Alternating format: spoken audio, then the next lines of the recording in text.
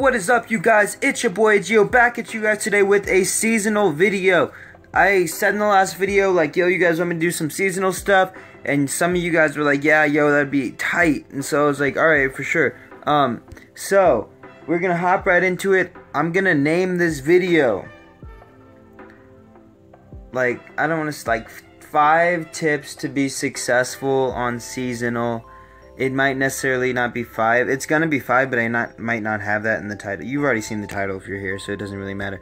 But I'm just gonna show you guys like where I'm standing in the rankings on seasonal right now, and it's not great. They're not good really at all.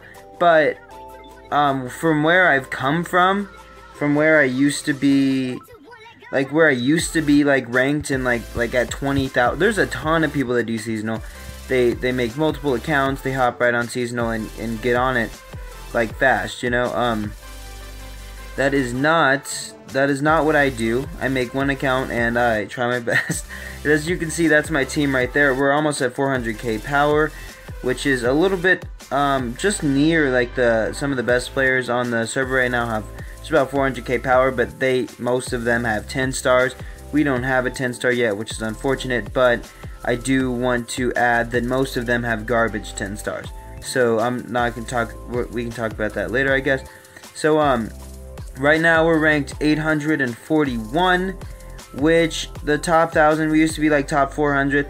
It's what it is. That's where we're ranked at the campaign. As you guys can see, it's super close. They're at 21.9. I'm at 27, and I mean they're 21. It goes all the way down to 21.5, and I'm at 26. It's just, and this guy is 4 levels higher than me. He's ranked in the top 50, you know? So it's just really close. The top, like, 1,000, 2,000, 3,000, all pretty close. So, to begin, so that's my campaign ranking. Where I'm at on the Tower of Oblivion, I'm stuck right now, for now, on level 342. Excuse me. The rankings go all the way down to 387, so I think I'm probably pretty rough ranked in the Tower of Oblivion at 1,482. I do think I'll be able to close that gap there a little bit. I'm just, you know, we're doing some stuff, and we don't have any 10 stars yet. That's what it is. A lot of the people right now just have like one good 10 star carrying their team, you know, and that's not what we have really. So as you guys can see, I have like more power than quite a few of these guys. They have their 2-star enabled, 12-star Flame Strike, Aiden, Flame Strike, you know, that's what they have. So I'm glad they have Flame Strike. When everyone else catches up, Flame Strike will be irrelevant. So you might not see those guys doing anything with their idle hero career, because Flame Strike is, yeah, she'll get you ahead of the game in the beginning, but not for long. You won't be there for long. So I mean, unless like this guy here, he has a Faith Blade, he has a Vesa, he has some stuff going on for him. Like this guy here literally just has that 2-star enabled Flame Strike, and I hope they didn't put everything they have into these heroes, because Flame Strike, when everyone else gets like a team of 1-star enabled heroes, 11, 12, 13-star heroes, it's not going to really matter. Gru won't be very like dominant in any kind of battle. Walter is whatever. He's not going to do much for you either later down the line. Flame Strike. So as you can see, like a common Lord Balrang or whatever his name is, or King whatever his name is. This guy, like I'm shaking my head right now. I don't know if you guys can see. He's pretty good. So I mean that's nice. Flame Strike sucks. Flame Strike. So that's what you'll see all the way down. We'll scroll down to the bottom of Arena. Flame Strike 10 stars down here, you know. So 2-star, and I don't know why that guy's not higher up. 10-star. So that's Flame Strike. I just wanted you guys to see that. Doesn't really have much to do with the 5 tips or the tips I'm going to give you guys today on how to be successful in Arena. I just wanted to show you my power compared to the power of the top people. The only reason I'm not ranked higher than I am is because I'm not investing in casino chips. No, in arena tokens. And so that's the reason for that. Because I mean, for them to be ranked so high, a big part of it is them, you know, getting some casino chips and stuff going. Gosh, arena tokens. They're getting arena tokens. That's what it is. So, and you have to buy a lot of them because, like, they have so many more points than I do. It's just because they've won some more battles because they're buying these chips, and I'm not gonna focus on that because it's not that important to me. So, let's watch this video real quick and just see like what's going on because I don't know. That Gru's there. They have a Sigmund, which could, like, you know, just kind of depends sometimes, which could influence the wins here. So hopefully we can. All right. So their Cruz didn't do a lot when he went down. It's a 50. All right. So we're good on that. So we're at 1,408. They have 2,590 trophies. I don't even want to like do the math on how many arena tokens they've had to buy. Granted, once you get up there, these people are going to be attacking him and giving him more points and stuff. But like, yeah, these people spent a lot. That's how you get up there. Like, I'm sure I could beat some of these people that are here with the team I have now. This Flame Strike here. Yes, this 10-star Flame Strike with the crowd control I have. She'll get stunned. She'll get silenced. She will get petrified, and she'll barely be able to do. It's only one hero, you know. These guys will all die. Then you'll just have my whole team hitting the one hero, and it's happened before. I've had to battle a 10-star Flame Strike, and she just gets stunned. And I mean, it'll go back and forth, but I can beat those teams. All right, so let's just stop. Let's just. I keep getting distracted because that's so funny. They're all 10-star Flame Strike. So I will let you guys. We will start with the actual tips now. I'm sorry for the long intro to the video, 6-7 minutes or whatever. I just wanted to give you guys some background. So so let's see, to be like ranked, I know campaign doesn't really reward you, but I don't know, I feel you know, I feel like some satisfaction for being ranked high in the campaign. You get a lot of stuff out of it as well. So just make sure you grind this campaign here. As soon as you unlock levels, you're gonna want to try to beat those. You're gonna want to be try to be maxed out on the campaign all the time. You want to collect your loot. Never let it go past 8 hours. Just so you can be in the top of the rankings. Just so you can get those summons faster. So you can get all the loot faster than everyone else. This game is like it's like a sprint. It's not a it's a marathon. It's a sprint at first in seasonal, you know, and then it transitions into a marathon, and that's when you'll see those people that flame strike. With the flame strikes that sprinted, they're not going to be able to transition into a marathon as well as they would like. So I would like to think that we have some pretty good root heroes here. At least we will go with Cruz and Demon Hunter, Dark Arthendal for sure. So we have those 3 heroes. Gurki will work for now. Sigmund will, you know, always be valuable. So, like, that's what we have. I mean, we don't just have one Flame Strike who's OP'd the beginning of the games, and then we'll die. But whatever. So, you want to grind campaign, and you want to grind towers to keep your ranking up. I mean, I can't beat this tower level right now, but I will, you know, continue to grow my team, continue to try it. Because that's especially a big part at the beginning of the game when you don't have the spirit or the promotion stone or whatever. You're going to need that. You're going to need that. That's what's going to slow you down, is getting that promotion stone.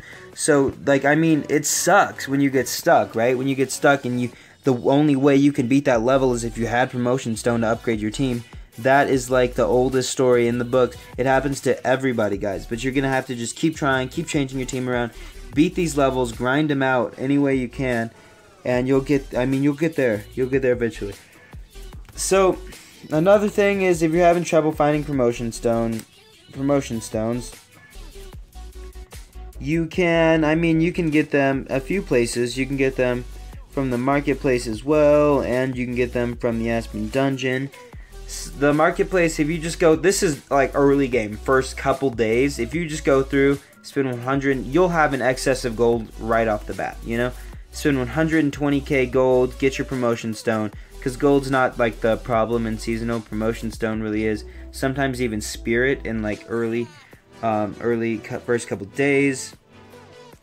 Why am I connected to Xfinity Wi-Fi? That is not the plan here, guys. That is not the plan. Discord, clone evolution. Alright, come on. Alright, yo guys, we are back. Sorry about that. The internet is rough out here where I live. Alright, but as I was saying, I mean, I always buy this dust as well. That'll be another tip that I have for you guys later on. But when you need that promotion stone in the beginning of the game, in the sprint part of the game, you can come here. You can grab, I'll grab these as well, and that will be another tip that I give you guys. And you know, you'll just grab this promotion stone. That 300 promotion stone that we just got will help, like first day. And then sometimes you can send 600 gems to get 2k promotion stones, which will make a difference. A huge 2k promotion stones on the first day is a ton. I mean, it just kind of depends on your priorities. 600 gems is very valuable though, so you don't necessarily want to spend that lightly, you know. But moving on from that. Completing events is a huge, like, might be the biggest tip I can give you guys. We finished the fusion event. I mean, we'll never finish. I haven't really been doing this event just because you have to spend so many gems to buy those tickets on the broken spaces. But you can get good stuff here like dust and gold and stuff, which is nice and valuable. Profit summon event, we just finished that one of those, which was nice. Completed the whole casino event. Super easy event, one of the first ones that you'll be able to complete. These super casino chips are super valuable, guys. You're going to want to grab those. Tavern quests we are working on. Heroic Miracle event was the first event I completed. These super casino chips and these summons are so valuable, you guys. Last but not least, that summon event I did complete. You know, you get these light and dark heroes. You get all this gold and spirit, which allows you to grow your team tremendously. Which is like, that's a huge, if you're not completing events, you're not doing it. The other people that are ahead of you are completing their events, and that's why you're like, why, how do they have how are people getting 10-star heroes on the third day, you know, stuff like that. It's because they're completing the event, playing the game smart, and getting very lucky. Alright, so yeah, they are getting lucky, but I mean, there's other things. Next, like I was telling you guys, would be playing smart. So pretty much that for me is just not like putting everything into your one hero. People have Dragon Slayers 10-starred, which is like not necessarily my thing, because Dragon Slayer is gonna be actual shit when people start to catch up. Yes, you can fodder 10-star heroes now, but you'll be so far behind because you put all your resources into that 10-star hero that it's gonna put you behind a ton. So that's being smart. Next, I can probably elaborate on that a little bit more later, just trying to get through these, and then we'll talk on that later. Summons, they're one of the most, like, if not most important thing. You want to be able to summon as much as you can, because that's where the luck, you're not gonna have any luck if you don't summon, right? So you're gonna be able to get some summons from the tavern. I mean, you'll want to do refreshes, you'll want to get as many quests as you can. You want to come here and just refresh, try to get some heroic summons. You'll want to buy your heroic summons from the market. You'll want to buy your heroic summons from the Aspen dungeon. You'll want to get your heroic summons from your events. You'll want to get heroic summons from the campaign in the early days when they give you like a few. You want to get regular summons because sometimes they'll drop a 5-star. You want to get as many summons from wherever in the game you can get, and you know, that is like, that's what it is, because if you're not summoning, you're not getting heroes. Like, that's pretty much the gist of it. Profit summons are the same. It's a little bit less likely you get profit summons. There's so many ways to get heroic summons. That's why I'm stressing this on you guys. I mean, just summon. Keep the summons going. Like, the first day before the reset, like the first day seasonal comes out, you're going to want 10 to 20 summons. Just naturally that you grind it out. You know, you're finding the weird quests. You're finishing quests, getting gems, finding events, campaigning, grinding in this campaign. Every level you get will give you 10 gems, which means 10 times 130. I've got, what, 1,330 gems or whatever, which is a lot. I mean, the first like couple days you're at level 60, which is 600 gems. You know, just stuff like that. You're gonna want to be able to do that stuff. Do what you can to get as many summons as you can, so you can be ahead in the beginning, and then be smart and ready for the marathon. You know, so don't just waste it all in one 10-star hero that's not gonna be any good later on. Lastly, be resourceful. That was know where to get what you need. That was the last tip we kind of hit on that with the last one that I just did. But like I said, you're gonna want to know where you can find your heroic summons, where you can get more gold, where you can get more diamonds, where you can get more profit orbs, where you can get more spirit, where you can get more promotion stone. And yes, you're gonna run out of options for all of this stuff, and then you'll actually be stuck. I can't necessarily do anything right now. You know, I have these gems. I'm not gonna want to spend them. I don't want to spend them on like single summons right now. I'm gonna save them for after the reset. That's fine. You can do that. But if I was close to getting an event, right? If I was close to completing this casino event, I would go, I need 20 casino chips. I have 1600. I have 1600 gems. It's 50 coins. It's 50 gems a casino chip. Maybe I would go buy the 20 from the casino naturally. Spend 1000 chips.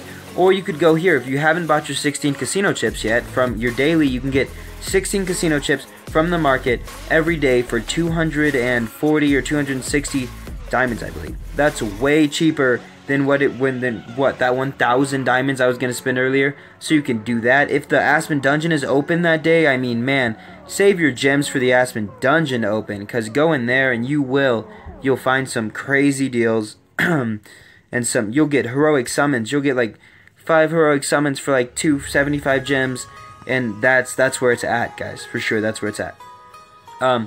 You will run out of places to get these things though, and you will be stuck, but like that's just the way the game is. You'll have to wait for a reset. That happens sometimes, but you are going to want to know where you can get everything and anything that you might need. Sometimes this is me personally, I feel that when in seasonal it's so fast paced that like I alter a lot of my 3-star, all of my 3-star, 4-star heroes for the most part until later on, which I know does have its which has its cons for sure, because I won't be able to make 6-star heroes as easily as I would have if I had them, because I won't be able to make those 5-star heroes. But promotion stone at the beginning of the game, like I said, is super important, and I needed that. So you know, I just disassemble most of them. And that's that, because I know 3-star, 4-star heroes I'll be able to get. Even 5-star heroes come on seasonal quick. You know, they come quick on the way you play, depending. Another thing I should say is challenges, man. Come on, challenges, guys. Like I'm saying, you're like pretty much the whole overall, what I'm trying to convey to you guys in this video is you're going to want to know where you can get what you need in this game. Challenges and seasonal is one of the best places to get resources. Look at all these ones I've already completed. You know, I got the profits, promotion stones from here, hella diamonds. I got that's from a 9-star. This is your account registration. Everyone should at least get that one done. We're gonna get this done today. Everyone should get that one done today. Eventually you'll get this, you know, grinding out these. Look how much these challenges are giving me now. 800 gems when I hit level 140. That's insane. 600 gems here, 400 here, 200 here. That's because each level, each one you beat, you get a harder one with more gems. And that's like huge, you know. If you're not doing your challenges, if you're not doing your quests, if you don't know where to get stuff and you're not experienced on where everything is in the game, you're not going to be successful in the very beginning of seasonal. Because yes, it is luck. Your summons come down to luck. But if you're able to get your summons, if you're able to figure out how to play the game to where you can get your 2 heroes you need, 2 good heroes, main 5-star heroes, and the 6 stars, and the 5-star fodder you need, to 6-star it, and then you're gonna need the promotion stone to grow it. You're gonna need to know how to get whatever this green shit is called. I keep forgetting what it's called. I've been playing this game for like 2 years now. I always forget what it's called. You're gonna want to know where you can get gold, where you can get more gems, you can get casino chips, arena tokens. You're gonna want to know that stuff so you can grind it out in the beginning. That's probably my whole lecture. I think I probably repeated myself quite a few times.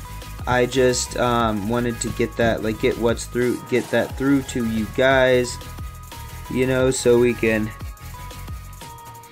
get that straightened out. Let's see. I'm trying to, how much? 21k. I have him on HP right now. But thank you guys for watching. The only reason I have Cruz on HP is because his heal is based off of his target's total health and not necessarily attack.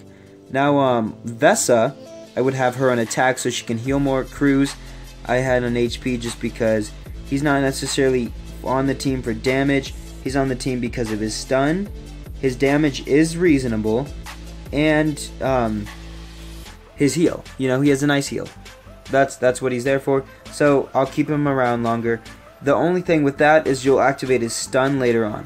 But I also do like when damage and become weakened for 3 rounds. So he weakens enemy allies, enemy heroes as well. So that's why I don't necessarily do attack on Cruz. 17% block. I don't trust block yet. I don't even know what that is. Like, I get what it is. It's like the new dodge kind of thing. Come on. Doesn't seem like we're gonna get an HP.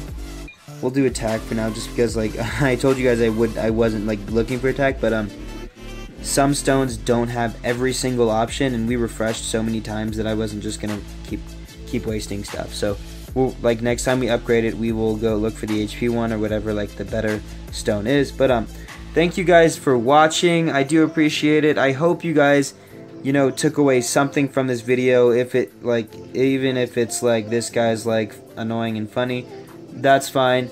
I hope you guys learned a little bit. I very much appreciate you guys watching. Please do like and subscribe if you did enjoy the video. Lastly, guys, I joined a guild, which was like, I think I wasn't even in this guild war. Finished 22nd in the guild war, which is like fine. It's not bad. This go round, but it's weird. I felt like it's kind of like a cult. Everyone has to have like the same thing. That's weird. Is that like a thing that people do? Let me know. Like, if you got to the end of the video, comment below. Have you ever seen a guild where everyone has to have the same profile picture, or you're like not in it? Like, you're not allowed in the guild if you don't have the same profile picture. Your team offline. 10 hours equals a kick. Number 8 equals kick. No raid attack equals kick. No 8-star equals kick. Damn, strict. But you gotta be strict to be in the top. But alright, thank you guys. I do appreciate it. I will catch you guys later.